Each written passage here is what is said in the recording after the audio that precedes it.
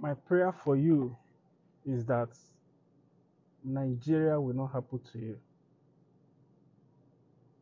If you believe it, say amen, somebody. Nigeria will not happen to you. You might be going about your life, going out and coming in, and thinking all is well and living well. And then boom, Nigeria happens. Your rosy life becomes shattered. There are many Nigerians in prison today suffering for the offenses or accusations that they never committed. They have been there for years without access to justice. That is Nigeria that happens to them. I have a friend that was accused of committing an offense. Before you knew it, he found himself in prison. Before you knew it, the matter went to court. They go to court today, go to court tomorrow. Sometimes the judges will not come.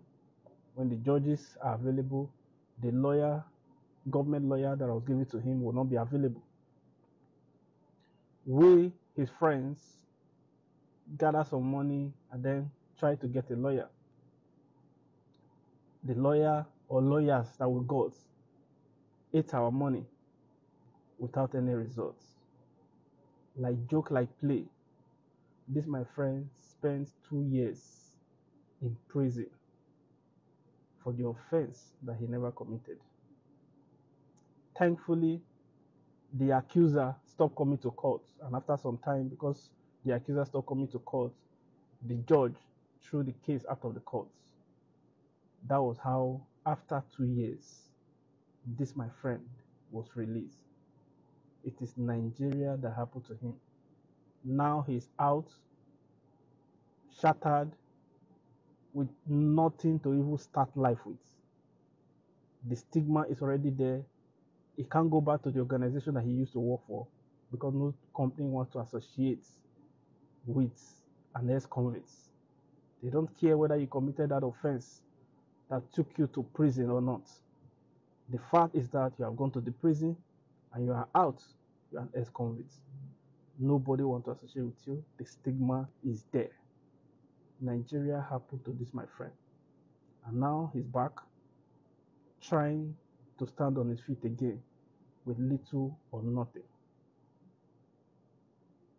Many people are suffering this fate today in Nigeria. Many people. So I pray for you, if you believe it, that Nigeria will not happen to you. Nigeria will not happen to me. I will pray for a better country where justice shall prevail. God bless you.